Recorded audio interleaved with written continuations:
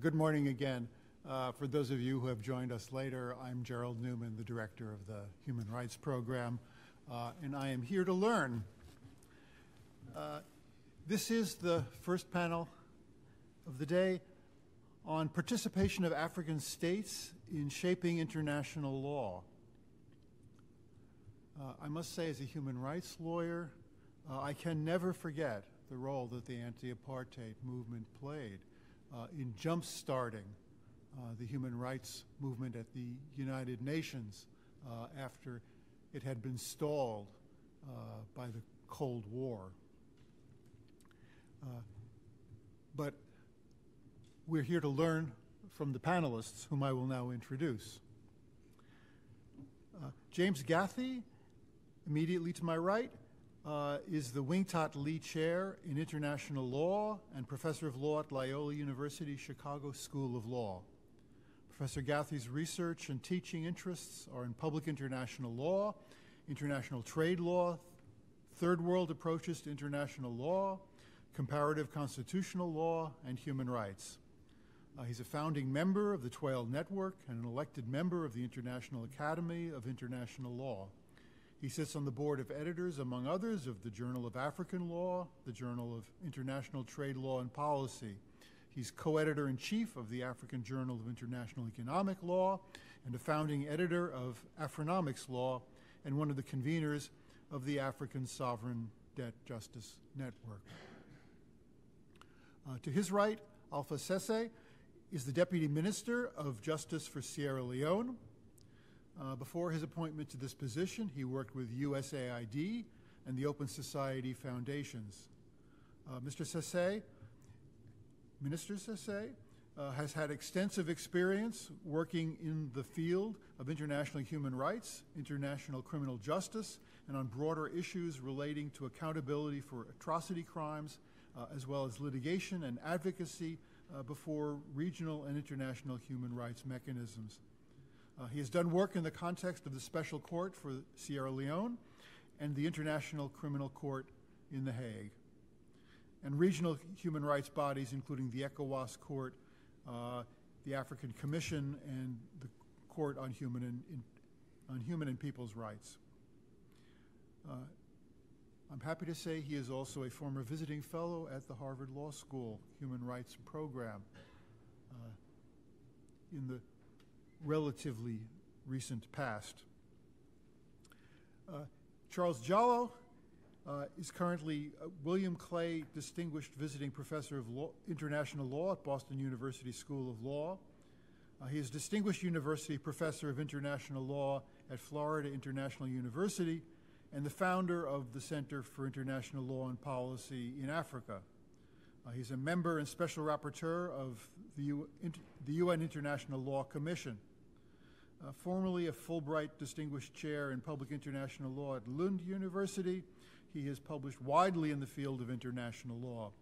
He serves on the editorial boards of several scholarly journals, including the African Journal of Legal Studies and the American Journal of International Law. Professor Jalloh was a legal advisor in the Special Court for Sierra Leone and an associate legal officer in the International Criminal Tribunal for Rwanda. I'm sorry to say that our fourth panelist, Professor Phoebe Okoa of Queen Mary University of London, is unfortunately unable to join us today. So with that, let us begin. I give the first word to Professor Gathii. Thank you very much, Professor Neuman. Thank you so much for having me here, to Kai, all the organizers, and for putting me. I don't know what I deserve to be put on this distinguished panel. I'm also an alum of the Harvard Human Rights Program. 30 years ago, I was sent to Washington, D.C. by the Summer Stipend Program to work with Gay McDougall in Washington, D.C. I was licking envelopes as a student in the Human Rights Program to make money to survive as a graduate student. I was on the board of the Harvard Human Rights Journal, one of the very first pieces I ever published. But I'm here to learn, like you, Professor Neuman, and in particular, I'll be listening very keenly, like I was, the excellent opening address by Dr. Gueldich. And I'm going to be looking forward to learn because very soon we're having an event in Washington, D.C., Afronomics Law, on the sidelines of the World Bank IMF meetings on climate finance and sovereign debt. And we have some upcoming litigation as well in Africa. So I'll be listening very keenly today. So I hope that doesn't count in my time. So I'll say two things in my 10 or so minutes. First, I want to make a point very similar to the keynote we just had, that Africa is an epistemic site of knowledge production in international law. And I'll focus on some examples from the early part of the 20th century to make that argument. And second, I'll put on the table three typologies of African approaches to international law that I actually been developing since I was a student in this very law school many years ago. So, writing in 1963, Hans Bade, a professor of international at Duke Law School, and Robinson O. Everett, another Duke University law professor, argued, quote, "There was typically no African school of international legal thought, as contrasted, say, with Latin American doctrine." They further astoundingly concluded that there was little danger to traditional Western values lacking in a specific African conception of law, national or international.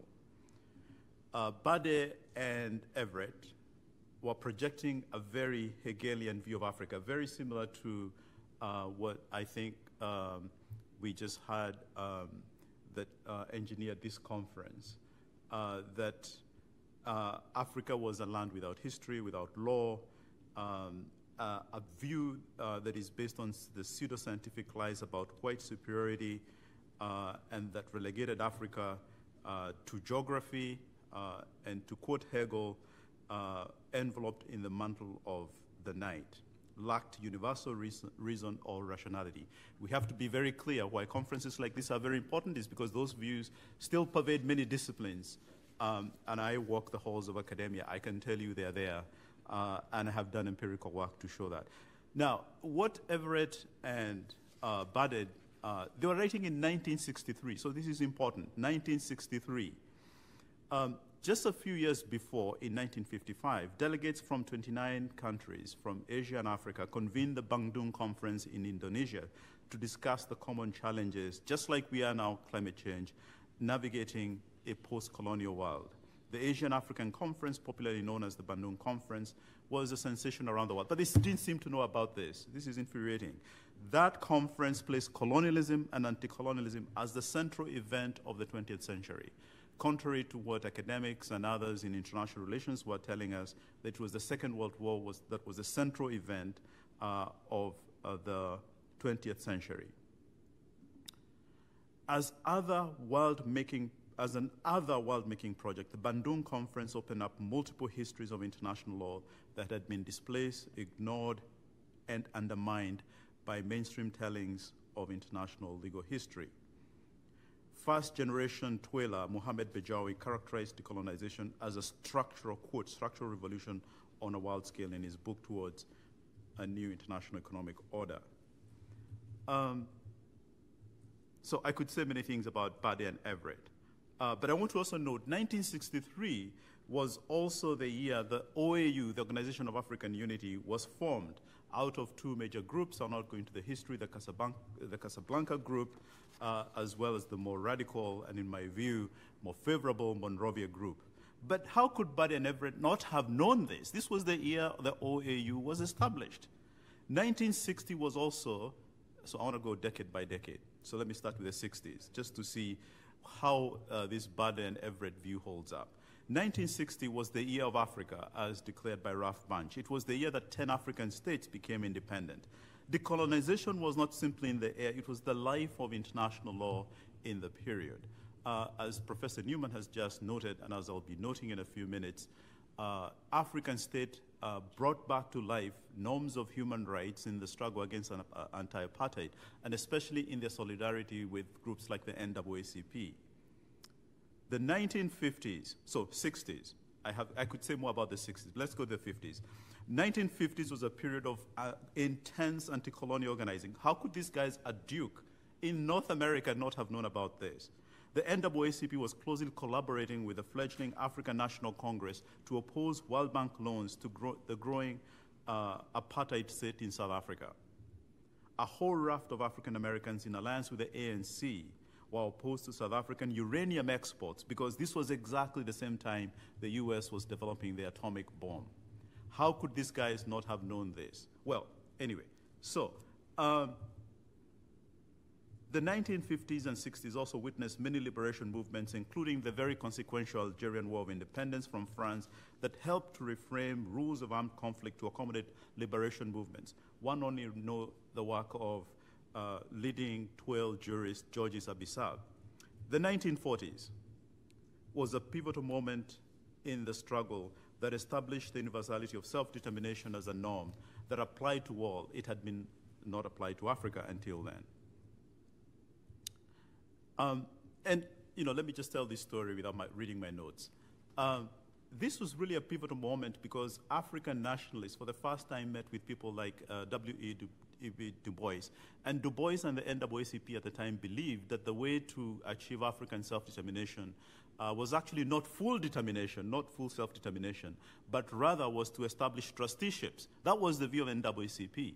And it was not until W.E.B. Du Bois met Nkrumah, Kenyatta, and the Nnamdi Azikiwe that they changed their view, that the NAACP changed their view, that full independence for Africans, not something in between, was what was needed.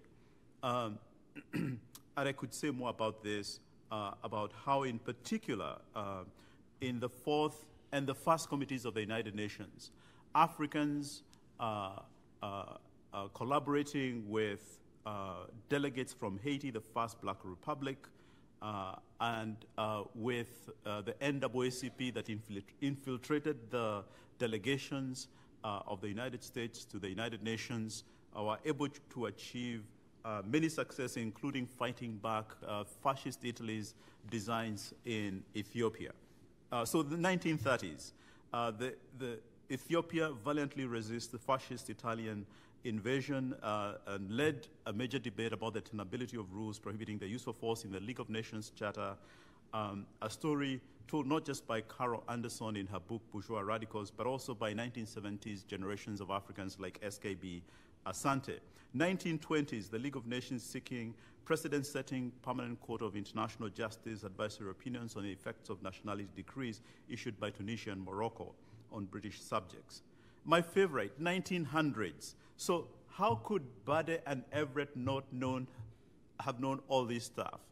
The 1900s, the Maasai of Kenya went to the British courts to challenge their removal from their territory inconsistently with the 1904 treaty between the Maasai and the British.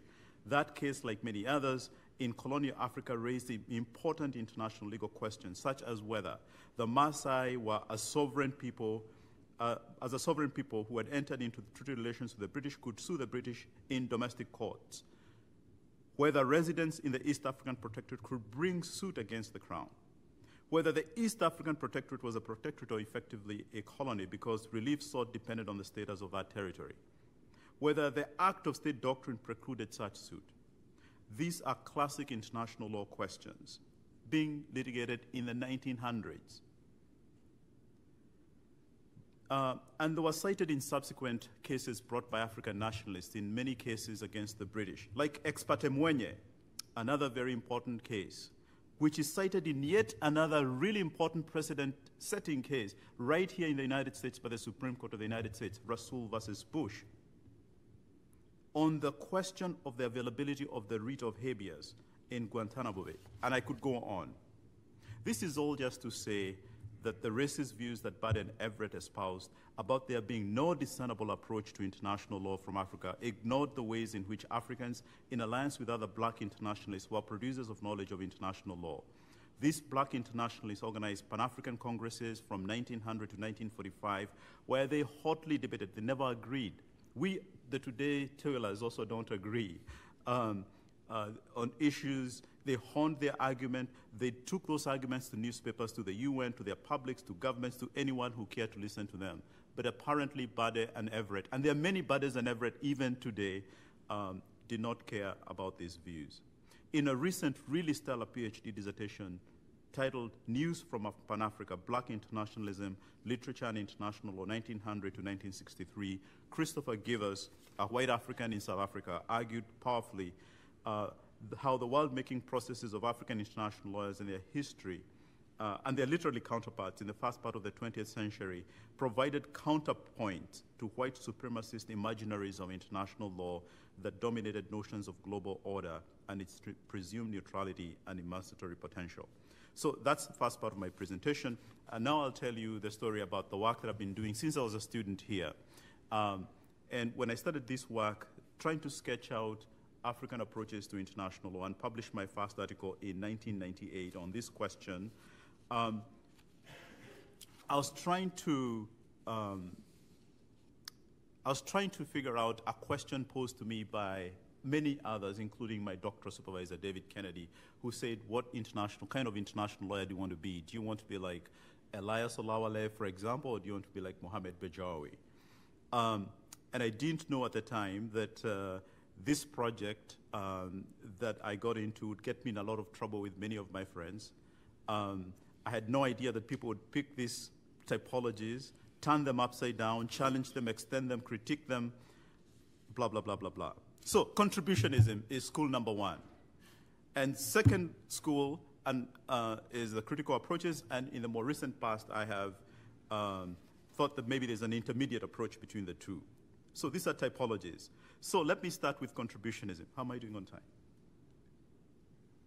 The time is yours. It's okay. So this approach, contributionism, pervaded most of the writing and thinking from Africa in the immediate post-colonial period. And I would argue it still has a lot of resonance today. It's premised on the view that the world is comprised of multiple civilizations, and that Africa, as one example of such civilizations or multiple civilizations, has participated in crafting genuinely universal norms. And as I said, Taslim Elias Olawale, his work exemplifies this approach best. Another way of saying this is that international is a product of many civilizational contributions, and Africa is simply one of them. If Makau Mutua, the former director of the Human Rights Program, who was the director when I was here, would be here, he'd say, this idea that, international is like a pot on three stools, on three stones, and, all the cultures are putting all their stuff in the pot, something like that. And then stir and mix. That's the whole idea. So contributionists counter the idea that international law, the Hegelian idea, the Bade-Everett idea, that international law is exclusively Europeans and Africans had no participation in it. Another technique that contributionists argue is to say that long before colonial rule, Africa was connected to European trade and commerce and large empires that really compared in every respect to those in Europe. In my view, as you could tell, maybe from my tone, my students say sometimes that I manipulate them with my tone. Contributionism overstates the participation of diverse community constituencies in the creation of global norms and understates the ways in which rules of international law justified colonial and imperial rule and how those legacies live with us today. In fact, in Elias's book, African International Law, published in 1972, he says colonialism was a short interlude where the sovereignty of Africa was suspended. Otherwise, African sovereignty has always been continuous. Now, critical theorists, school number two, approach number two, colonialism was not a short interlude. Colonialism is everything. And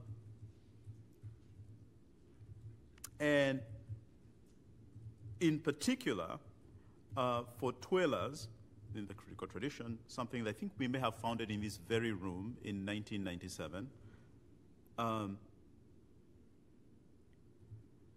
For Twi'lers, the Bade and Everett view, and sometimes contributionism, assume or occupy the same intellectual tradition as some of the people who deny that Africa contributed, deny Africa contributed to international law, and ignore the way colonialism coerced consent from Africans. Contributionists ignore how colonialism and its legacies, such as slavery, were and continue to be constitutive of international law. Critical theorists, Twilas, show that despite the promise of formal equality and self-determination of states in the post-Second World era, the imperial nature of international system, characterized by an equal status, continues today. Think of the weighted voting systems, the Bretton Woods institutions, think about the democratic nature of the UN Security Council, blah, blah, blah, blah, blah, blah. By contrast, so African critical scholars of the post-Second World War era also focused on power and wealth imbalances between African countries and the rest of the world. This is what I do in my work, international economic law. I don't talk too much about that today. And in those structures, we examine the continuities of colonialism and imperialism, whether it's in international trade law, whether it's in international investment law, whether it's in another area I'm working on, as I said, in sovereign debt, and so on and so forth. So finally, there's an intermediate approach that I associate with Kemba Mbaye. And here I just sort of want to mention, just to make this a little more clearer, Kemba Mbaye's approach, especially on the question of the right to development, which in his view, and in my view, unites aspects of both the critical and the contributionist traditions on international law. Because unlike the contributionists who have this strict public-private divide, they almost tell us nothing about the structural questions of the global economy, for example, or the unpleasant histories. Kemba Mbaye doesn't ignore these unpleasant histories. He actually works with them very well. And I categorize Mbaye in this intermediate category between contributionists and critical theorists because of how he appealed to notions of a common or shared humanity, as well as what he referred to as common values to justify the right to development. He argued that international conscience, as well as the well-being and justice, as part of his broader vision of universal solidarity, justified the right to development. Unlike contributionists, he rejected legal formalism and argued that legal formalism was a narrow positivist philosophical positivism. Thus, he resorted to natural law, which in his view embraced universal ethical values and universal civilization as a foundation for the recognition of the right to development. I could say more about Kemba Mbaye, but he also relies very heavily on European philosophers, and in fact, you know, one of my favorite quotes from him is his invocation of Kant, arguing that that none better than Kant to come to our aid in the search for an ethic of development, because it must be a categorical imperative. So that really concludes my remarks. The only last thing I'll say as a footnote is to say that I'm really delighted to be also on this panel, especially with these two gentlemen to my right, and also very much admiring the work that Charles is doing in the International Law Commission, particularly I know he won't say this. He's doing really important work, bringing all these questions to the International Law Commission, perhaps for the first time since Mohamed Bejoy was on the commission. So I'll not embarrass him any further. Thank you very much.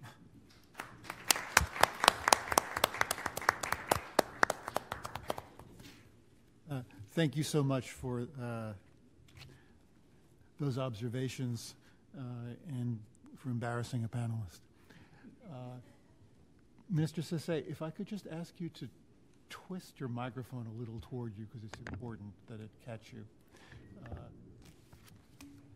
Please, go ahead. All right, thank you. Thank you, Professor Neuman. It's working. Good. Good morning, ladies and gentlemen. It's really great to be here and to, well, see some old faces and meet some new people. Of course, you know, it's an incredible honor to share the panel with these two gentlemen, and then, of course, you know, to be introduced by Professor Neuman. Last time I was here at the Harvard Law School, I was here as a visiting fellow. At the time, I was really here doing research on state implementation of decisions of human rights mechanisms. And at that time, I was part of a team of lawyers, you know, working with Open Society foundations and with a broader constituency of lawyers on the African continent, filing cases before regional human rights mechanisms, you know, including the African Court and Commission on Human and People's Rights, the ECOWAS Courts, the Committee of Experts on Rights and Welfare of the Child, etc. And once decisions were delivered, we embarked on advocacy for implementation of these decisions. And like you all, I was concerned then, as I am now, about the challenges that we face, when we talk about state compliance with these decisions. Now, of course, I am on the other side as part of government. It is really my turn to answer these questions, as to why states are sometimes slow to implement these decisions. Maybe, it's probably, my time to make sure that we do, what I always urge states to do. But that is really a discussion for another day, Professor Neuman can count this out of my time. So, But for the purpose of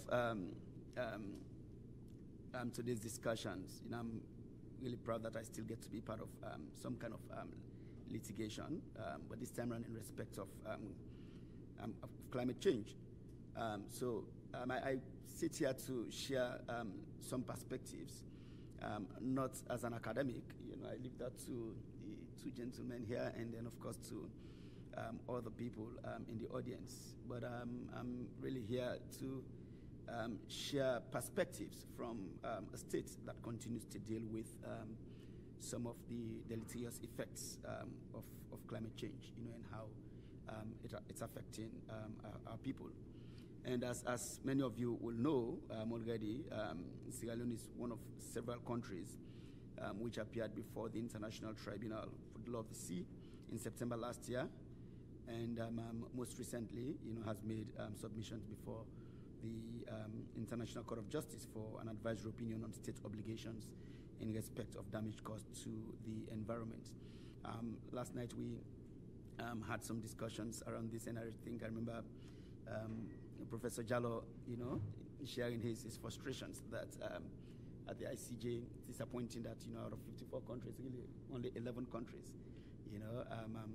I see this as progress, because when we did the submissions before the Law of the Sea Tribunal, it was 7 African states. Now at the ICJ, it's 11.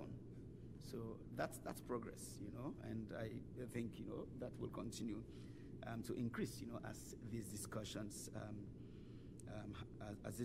happen. So, but for Sierra Leone, I'd like to really talk about why Sierra Leone has taken these important steps. One before the Law of the Sea Tribunal, and then before the International Court of Justice. We have done so because of the already significant impacts of climate change for our country and its people. And we have taken this step because we note that, whilst the climate emergency poses the greatest threat to our planet and to this generation, there is simply no equity, when it comes to managing its effects. So it is really our hope that the advisory opinions we seek from the ITLOS and the ICJ are opportunities to change that. So we do note that Sierra Leone is among the lowest contributors of greenhouse gas emissions in the world. And yet, like other countries in the region, we are among the 10% of countries that are most vulnerable to climate change. So it is really our hope that the advisory opinions will help clarify state obligations under international law, as well as also strengthen the foundation for equitable solutions to the climate emergency.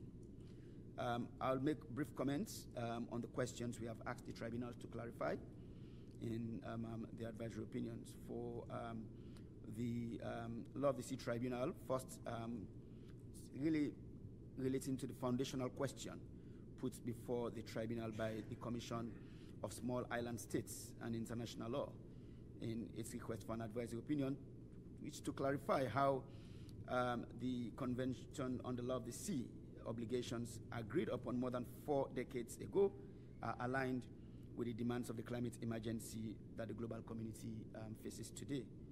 And for us, on this question, as a country, we have really listed 3 fundamental contributions, which we think the tribunal can make, as it responds to this foundational question.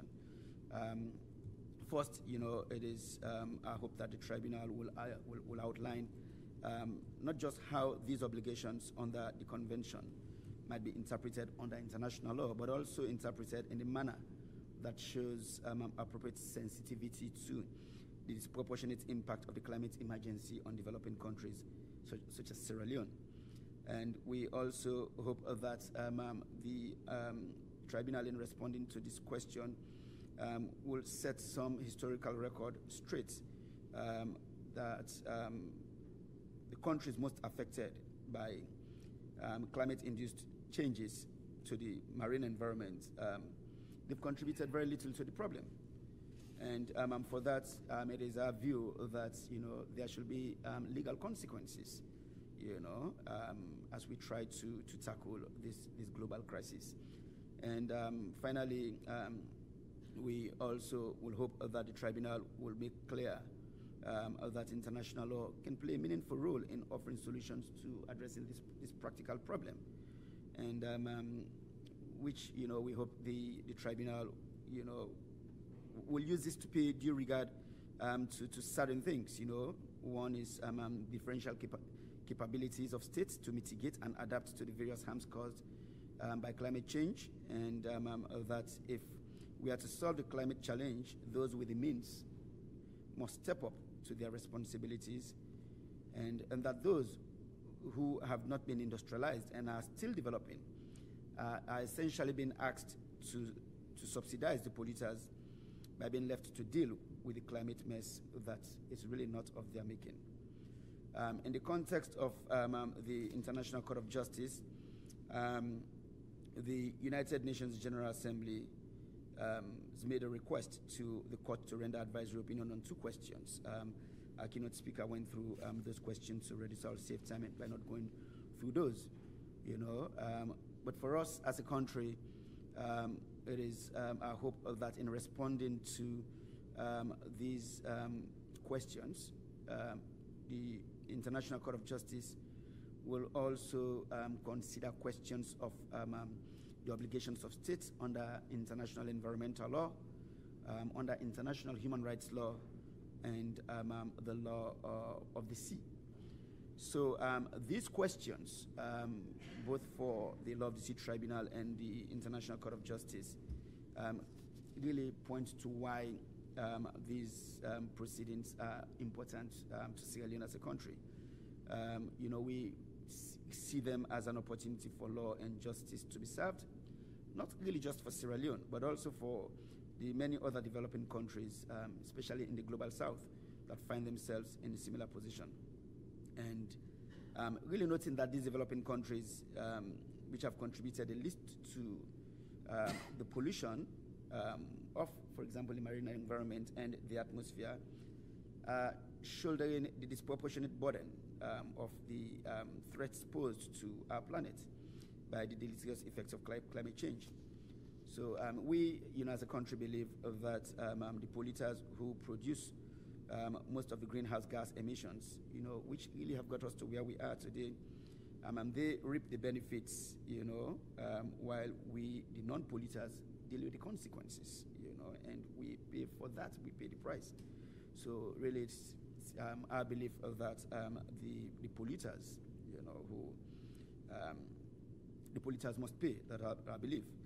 And so, so at this point, I'd just like to highlight a few examples of the multiple impacts of human-induced climate change in Sierra Leone, and which really point to why we are here.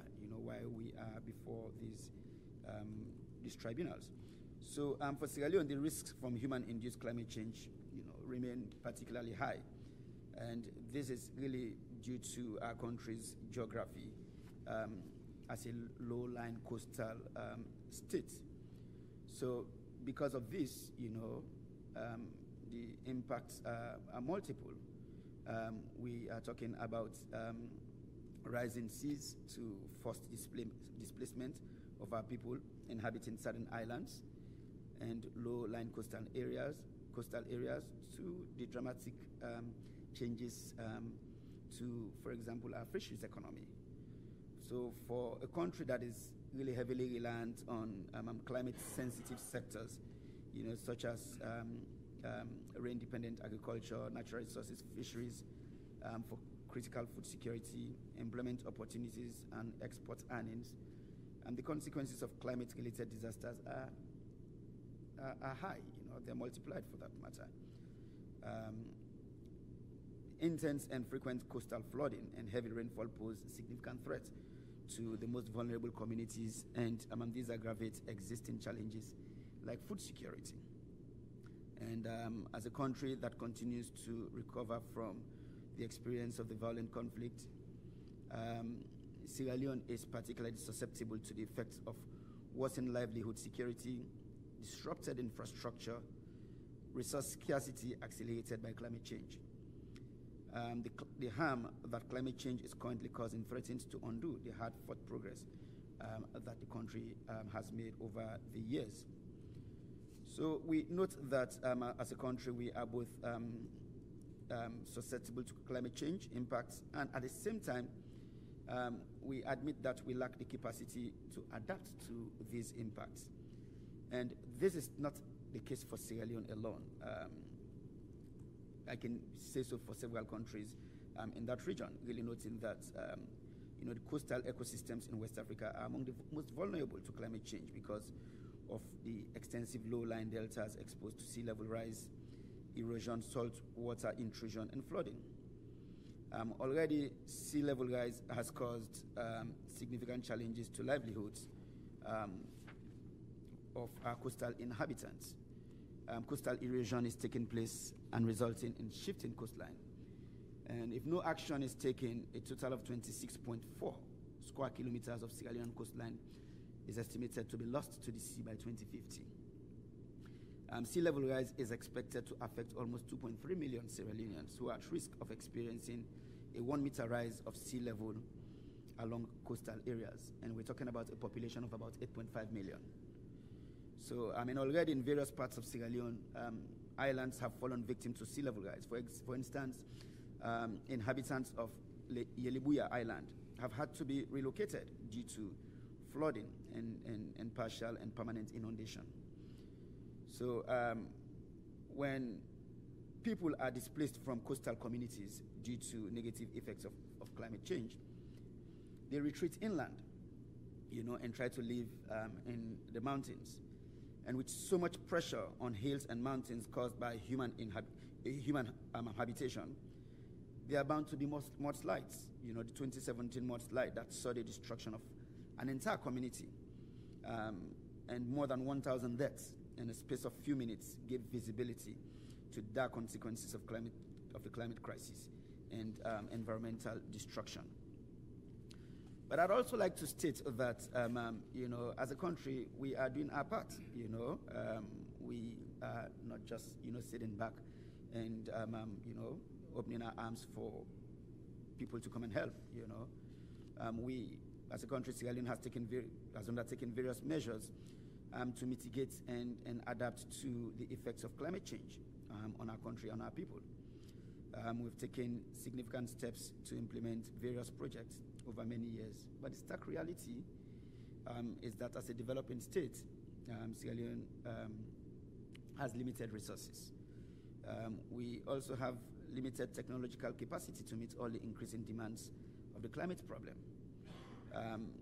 Finance is particularly important, is a particularly important barrier for government programs generally, and for ocean health, governance, and adaptation to climate change for Sierra Leone. And so if we are to respond to this crisis, it means we are really diverting resources that could be used to respond to other priorities in the country. In September, I noted before the Law of the Sea Tribunal that, for a developing country like Sierra Leone, what we put in climate-related mitigation is actually food out of the mouths of our children. It is money that we do not use to educate our children. and it is money we do not use to nurse our sick children back to good health. So that really tells you how this impacts a country like Sierra Leone. So we therefore believe that the obligation to protect and preserve the environment must be understood in the context of state obligations under general international law and consistent with the principles of equitable burden sharing. We further believe that meaningful progress for the sake of all humanity requires strong international cooperation, certainly more cooperation than we have now. Talking about stronger international cooperation means providing sufficient financial and technical assistance to developing states, consistent with the common but differentiated responsibilities principle. And as our President Julius Maada Bio, stated recently at the African Climate Summit in September last year, said, we're really here to collaborate. We seek cooperation, not charity. So our hope is that the advisory opinions we seek before these tribunals will provide greater clarity on state party obligations in relation to the legal questions we have posed, and that they will give meaningful content to the common but differentiated responsibilities principle and the technical assistance provisions under international instruments, including the law of the sea convention. So Sierra Leone hopes that through these advisory opinions, the tribunals will really pronounce themselves in very clear terms on the legal obligations that may lead to actual prevention, reduction, and control of the marine pollution. On that note, I would want to thank you for your audience and for the opportunity to share perspectives from Sierra Leone. Thank you.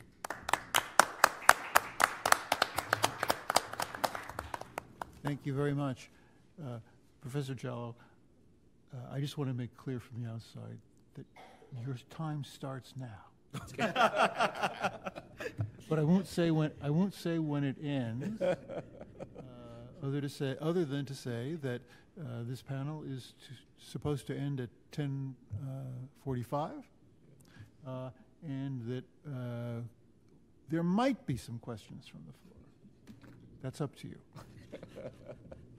Thank you very much, Professor Neuman, and it's a great pleasure to be here, and I'm grateful for the partnership with the Harvard Human Rights Program, and I'd like to give a big shout out to Dr. Abadir Ibrahim and, of course, Benyam Mezor, who, as Abadir pointed out earlier, for those of you who missed the opening, were the two collaborators that exchanged some trepidations about the African voice in international law that led to this great opportunity and collaboration between the Harvard Human Rights Program, the Center for International Law and Policy in Africa, which is my way of giving back to the center based in Freetown, Sierra Leone, and of course the Dula Omar Institute at the University of Western Cape.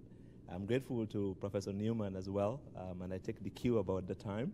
This is always a challenge of being the last speaker, but I'm going to try to be as concise as possible, because I think it would be a great regret after the fascinating first keynote speech and then followed by a fascinating intervention by Professor Gathii and now Deputy Minister Sesay to not have an exchange of views with all of you in the audience.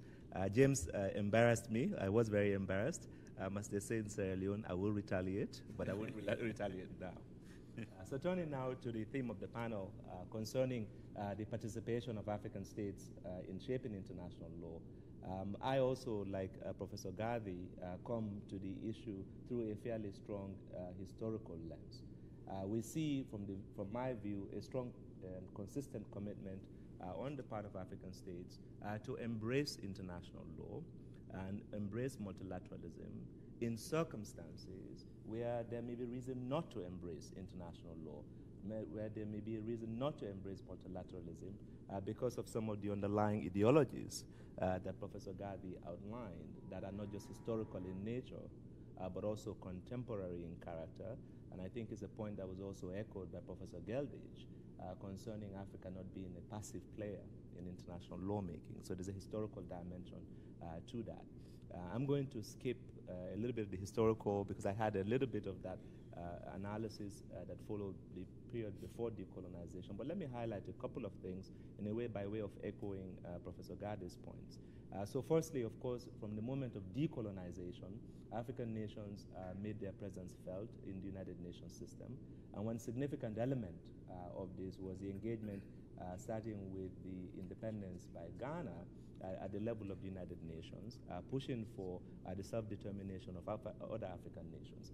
I think there was a famous statement by President Nkrumah who said that Ghana was not free until the rest of Africa would be free. So this is the day of independence, a triumphant moment for a country after a long struggle, the first Anglophone West African country to gain independence from Britain. Those attitudes... I'm sorry. Could I just ask you to move the microphone a little closer? Okay, absolutely. I hope it's better now. A little bit more? Okay. I think the problem is not in the room, but on the web. On the web, okay. Is it any better now, Kai? Okay, thank you very much. Those attitudes that reflected a commitment to using international law, even though international law had itself been implicated in the colonial enterprise, reflected in the United Nations system itself. So, for example, Kwame Nkrumah, as leader of Ghana, was one of those who spearheaded the efforts that led to the famous UN Resolution 1514 in 1960 concerning the Declaration on the Granting of Independence to colonial countries and peoples. That declaration was supported by many other African states that were independent at the time, so Egypt and, of course, later on Kenya and Nigeria. And that declaration, of course, serves as one of the fundamental moments in terms of the recognition of the right to self-determination and independence of colonial peoples. And if anyone has a doubt about the relevance of it, one only has to go through the Chagos advisory opinion and some of the separate opinions of the judges, including Judge Yusuf and Robinson. Several other efforts in terms of impact of the UN system, the resolution that dealt with the permanent sovereignty over natural resources, which affirmed the right of all African states and all other states from different parts of the world to essentially have control over their resources. That had been the underlying, of course, underbelly of the colonial system. In terms of international institutions, the presence of African states and global South states generally led to an expansion of membership of particular bodies. So, for example, I had the great privilege of being in the International Law Commission. When the UN was established, the International Law Commission in 1947, you only had 15 members. So it was the presence and increase in the membership of the UN itself that led to a push by African and global South states to expand the membership of the Commission all the way to 1982, where they settled on the final formula that today means Africa, in certain turns of the 5-year quinquennium, would have 9 out of the 34 members. That expansion, of course, was also in relation to Asian states and Latin American states. It was an expansion that was resisted, I have to underline, by certain states and certain regions. So in other words, it's an example of an effort to embrace and use international law institutions, including through representativeness within the institutions themselves. When you think about substantive issue areas of international law, the African contribution is very prominent. I'll just give you a couple of examples. Obviously, for those who follow the law of the sea, the so-called Constitution of the Oceans, there was strong African presence and push at Montego Bay, Jamaica, and Kenya is notably credited with proposals that led to what became the exclusive economic zone that was included in the treaty itself. More recently, if you follow the subsequent efforts with the so-called BBNJ treaty that was adopted recently, the African group was very strong and prominent in pushing the BBNJ negotiations, and they made an impact, a significant impact on the development of that instrument. So just one example of a substantive issue area that reflects African participation in international law. I'll just give another second and brief example before I move on. That's my area of passion, international criminal law. I'm not going to spend too much time on it, but I do want to highlight, and this is a point that connects to what Professor Neuman started out with earlier when he gave his opening, in highlighting the movement against apartheid. That movement against apartheid took a number of elements. So one aspect of it was a push by Guinea, together with the then Soviet Union, to propose a convention on apartheid that would criminalize apartheid as a crime against humanity. That was an effort that was not welcomed very well by particular Western states that were allied with Pretoria at the time. And it's amazing as a historical matter, if you went back now, to see the parties to the Apartheid Convention. And a lot of Western countries are in there. It's amazing. It goes back to the resistance in that period. But of course, African states pushed on, including the idea of having an international criminal tribunal that will prosecute the crimes in the event that national systems do not step up. So there are strong provisions in the Apartheid Convention that later married on into what became the Rome Statute, where apartheid was included as a crime against humanity in the instrument itself. We all know, for at least for those of us who follow international criminal law, that African states have had a complex relationship with the International Criminal Court, but by and large have both pushed the establishment of the regime, and in the negotiations at Rome, the SADC group and the so-called like-minded group were quite prominent in pushing features of the instrument that were not welcomed by Western states. For example, the idea of an independent prosecutor. For example, the idea that the Security Council should have a more limited role in the work of the International Criminal Court, giving its nature as a political body. The proposal of the International Law Commission had provided basically the Security Council as the only trigger mechanism for the court, and that was widely resisted by global South states, including African states. Number for the initiatives at the level of the Rwanda Tribunal, of course, the Special Court for Sierra Leone, accountability efforts in terms of the Truth Commission in South Africa, and so on. So these are just examples, vignettes, so to speak, at the international level, where we see African states engaging with the ideas of international law and embracing international law as tools for their own purposes, but also underline the need for international cooperation and underline the need for multilateralism and international law. I'm not going to go into the other discussion I was going to raise, which is concerning the principle of self-determination and the famous Southwest Africa cases at the International Court of Justice, which connects very nicely to the discussion we're having about advisory opinions. I'm going to skip all of that. Professor Gathii has written quite extensively, and I was in the room when he gave the Grotius lecture where he mapped this engagement that he had as a student with the African approaches to international law, mapped on how international law developed in places like Arusha, Tanzania.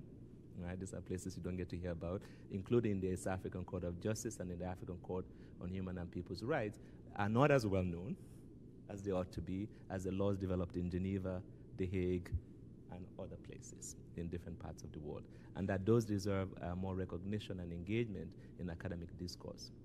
Let me, because of the time, go to the final set of points I was going to raise and abbreviate, because this, of course, this conference and symposium as a whole aims to focus on African perspectives and challenges in relation to climate change law. And I think Professor Gerald raised some critical points concerning the common but differentiated responsibilities principle, which I know there's an entire panel on that after this, so I'm not going to spend too much time on it.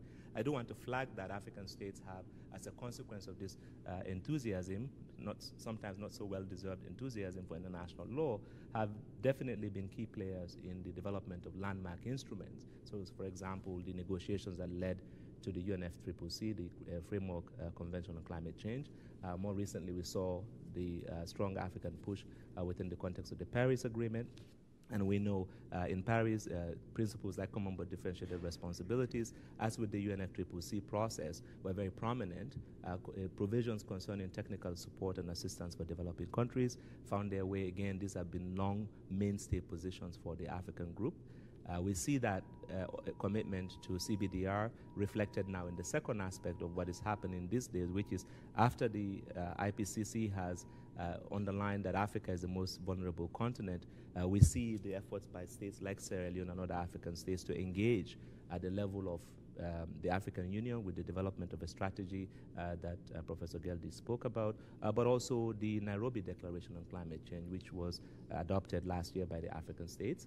I might add, in the context of Egypt's hosting of the COP27, African states saw and were united in the so-called SHIP, the Sharm el-Sheikh Implementation Plan, which led to the blockbuster development of global acceptance for the establishment of a loss and damage fund. Now, it's a different question whether that loss and damage fund will have the resources, given the historical patterns, but it is a significant development that's a reflection of a long-standing advocacy that recognizes the common but differentiated responsibilities principle, but also recognizes the need for states that are in a vulnerable position to benefit from the support that those who have polluted and have gotten the world to where it is today ought to step up to their responsibilities, as Deputy Minister Sesay suggested. Let me just end with a note about the advisory opinions. I know that the inch from 7 to 11 is a positive. That's what Alpha suggested, and I agree with him. Maybe in historical terms, I think Gus yesterday was reminding us that in nuclear weapons, we only had 2 African states. So in historical terms, maybe that reflects even bigger increase. But my disappointment is we are increasingly aware of the impacts of climate change, in particular for African states, and I think there are efforts underway by African states, including pushing for the advisory opinions at the ICJ in particular, to be active, to help in shaping international law and providing their views. So for me, it's quite a letdown to have, out of 54 states, about only 11 states for the most vulnerable continent, because of course ultimately the court will be hearing from disparate views from different parts of the world, and of course there will be an alignment in terms of global South states, Asian states, Caribbean and Pacific Island states would generally be on the same page, so to speak. But I think it's important that even though the African Union itself had made a submission, that the individual African states themselves participate in presenting their own unique stories. I have the privilege of being, along with several colleagues, co-counsel for several African states, and we're telling a different story because each of the clients are differently positioned. So for example, in Namibia, the problem is about the aridity. This is the driest country in the world. It has a big water problem, so you will see the brief emphasizes the right to water and issues relating to international human rights and water law. With respect to Sierra Leone, you heard the arguments already concerning being a low-lying coastal state and the impacts for countries like Sierra Leone with an extensive coastline. And then, of course, a different set of arguments in respect of Kenya. So that, in my view, underlines why more African states need to jump into the mix. Now, having missed the opportunity to provide written submissions, states will still be entitled to appear and give oral statements. So all is not lost. So for anyone out there who is connected with the government, please do encourage them to participate. I'm going to stop there. We started a little bit late, but I hope we have still a few minutes for some questions. Thank you very much.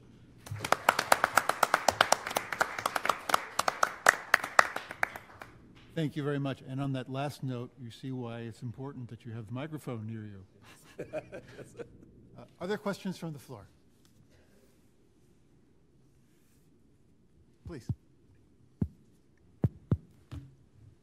Thank you very much. It's going to be hard to keep it brief with the richness of the discussion that's taken place so far, but I'll do my best. With regards to participation in proceedings, so with Chagos, which dealt very centrally with the issue of decoloniality and decolonialism in international law, one would have expected African states to come to the table very much, which we didn't see. Now, it's been mentioned already that the figures we have now is 11 states with climate change, and it was also 11 states with the recent Palestine advisory proceedings from Africa that participated within those proceedings. Yet, against the backdrop where we have African individuals playing really central roles in the development of international law and processes. So Professor Jalloh is a good example, serving on the ILC, together with many other colleagues, and we have our dear colleague, now Judge Kleh, recently elevated to the bench of the ICJ. And we also see that African states participate in these multilateral processes very well. What gives with regards to this lack of participation in ICJ advisory proceedings particularly? I know 29 states from Africa have participated in contentious proceedings. Very few states participate generally in advisory proceedings. Is there anything that we're not doing right? Should we respond? Whoever would like to. All right. I'll take a stab at it. Just a couple of points, and thank you very much. Of course, you as much an expert on this, and everyone here on the podium. I have a couple of observations. So one is, my impression is, when you engage with African states in New York, and those of them that are deeply embedded in the processes of the United Nations, you get one message. When you engage with African states in capitals, there seems to be some messages that are lost between what happens in New York and what happens in capital. It's not entirely the answer to the question, but I have the impression that even the level of awareness of where states themselves have co-sponsored a resolution or been part of the core group that led to something happening in New York is not necessarily well known in capital. And maybe part of the reason for that is questions about capacity. New York is a very complicated place. A lot of the permanent missions from African states are very small. You are very lucky to have a legal advisor. I've met a lot of delegations where you have somebody who covers the 6th committee, which is a legal committee of the General Assembly, as you know, and they're not a lawyer. So there's a big problem, if you will, that comes to capacity building. That's one element. And secondly, I'm not certain that if you think of it in historical terms, that there's a deliberative approach to the ICJ now as there was in the past. Of course, the ICJ lost a little bit of standing in the eyes of African states after the Namibia fiasco. We've all gotten past that, and we see an increase in the engagement by African states in respect of contentious matters, but also now in these advisory processes.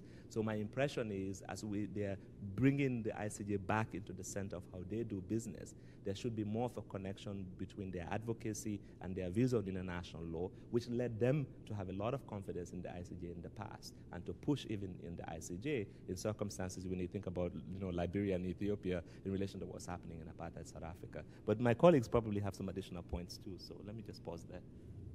Well, it seems to me actually advisory opinions is where the good news is. And I say that maybe it's not a popular view, but I've, in my current writing project, I'm looking at contentious cases between 98 to the end of last year. In contentious cases, overwhelmingly all global South states, overwhelmingly African states. Who do they appoint as counsel and advocate? 13 white men dominate the appearances. So, I think this is, African states have to, I take the capacity point, but I think it's a cop-out, Charles. Okay. There's a historical legacy of domination of those proceedings by what they call themselves actually the ICJ mafia.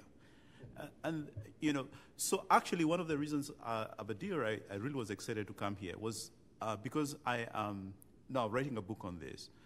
I looked at a picture of that was taken after one of those ITLOS proceedings. I saw my classmate Payam Akavan, my brother at the corner there, Professor Bengu. I saw Catherine Amefor. When I saw that picture, something really occurred to me. The importance of these advisory opinions, and Charles as well, the importance of, and our ILC colleague from Kenya, the importance of this advisory opinion is they're creating a backdoor to hopefully capsizing the ICJ mafia. I could say more, but I don't want to say more.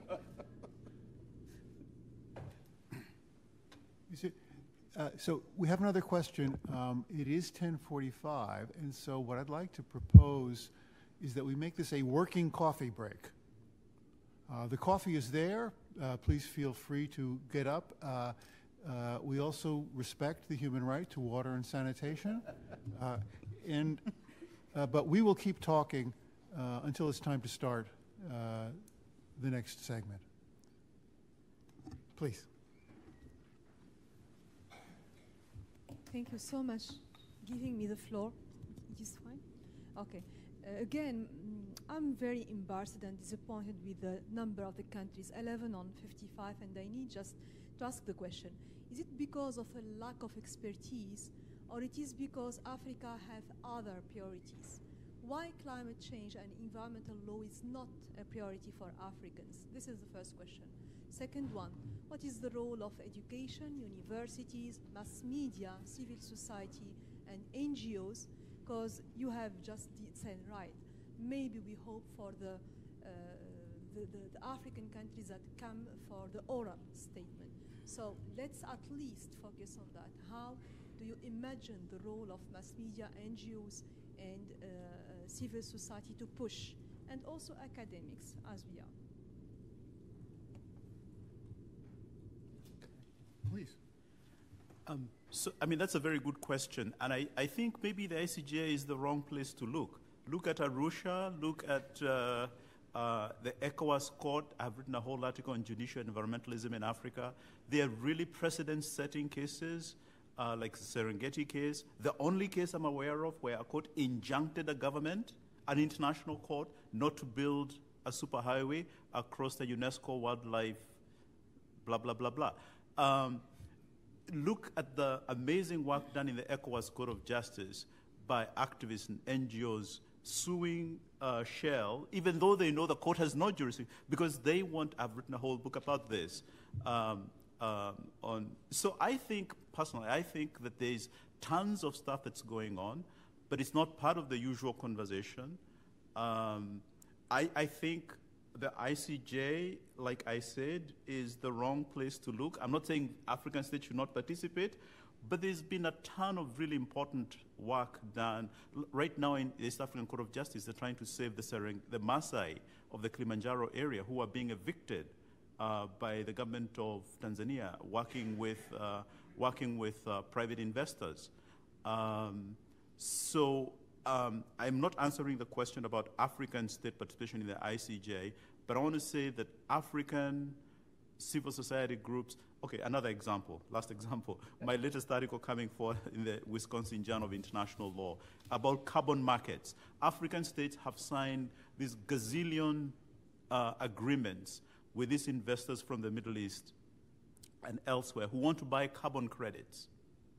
And in Kenya, the Ogiek community, subject of 2 cases and 2 orders from the African Court and the African Commission, the Kenyan government is evicting an indigenous community so that the carbon credits can be, and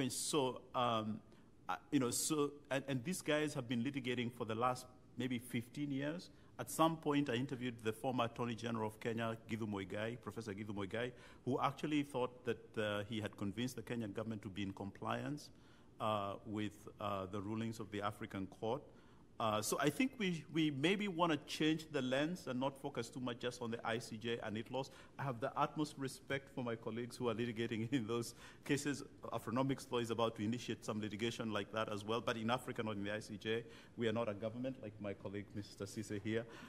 So I think that there's tons of stuff that's been going on. I think we just have to pay attention to my claim about Africa being an epistemic location for production of knowledge. It's not just the ICJ. But having said that, have you looked at the dissenting opinion of Judge Weramantry in the nuclear weapons case, in the Kasihili Sedudu case, invoking African? He is a complete contributionist in those. So there's a ton of stuff there that we could mine. Even though African participation has not been. And I'm also skeptical that, working on sovereign debt, I'm also skeptical that all African states would jump in on the right side. Many of these, so let me say something about the Africa Climate Conference. This was a conference run by McKinsey.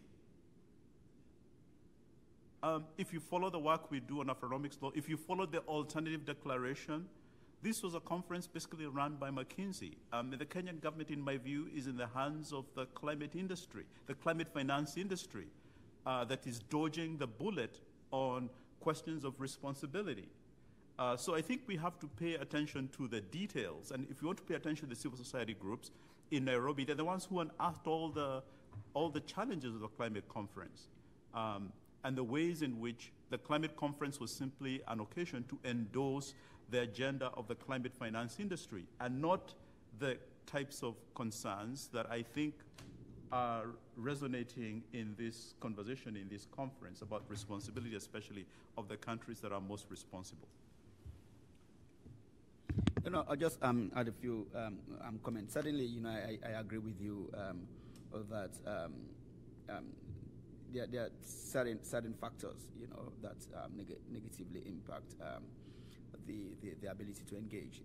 One, of course, there's a lack of capacity at the national level, and as you mentioned, it's even easy to see that when African states really participate in these proceedings, sometimes representation from the global north. We, of course, are guilty of that. At the IGLOS tribunal, we had counsel representing us from New York, or from New York. Of course, we're fortunate to have Professor Jalloh, whose time on the commission and his interest and expertise on these issues have really driven Sierra Leone's engagement in this. But not every country, has a Professor Jalloh. So really also noting that sometimes, like you said, there are conflicting priorities, and sometimes participating in these proceedings also, come at some cost, and then, you have to rely on external support. And could be one putting a team of lawyers together, preparing submissions, but even dealing with logistics. For example, if you want to make submissions before the International Court of Justice, you actually need embassy staff in the Netherlands or in the EU region to go and hand deliver the written submissions to the ICJ. That in itself is a challenge, And we had similar challenges at the ECOWAS court, when it was a requirement that to make submissions, you actually needed someone in Abuja, to walk to the premises of the court, and hand deliver the submissions. And so that really also affected participation.